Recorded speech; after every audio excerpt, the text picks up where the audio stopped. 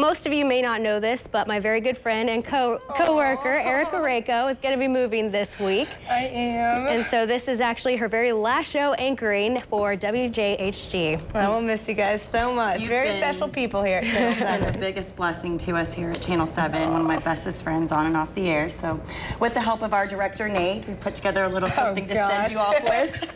Take a look. Oh, no.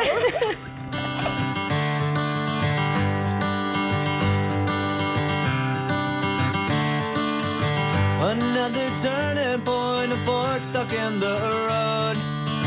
Time grabs you by the wrist, directs you where to go. So make the best of this test and don't ask why. It's not a question, but a lesson learned in time. It's something unpredictable, but in the end is right. I hope you had the time of your life. Thank you so much, guys. Very special time here.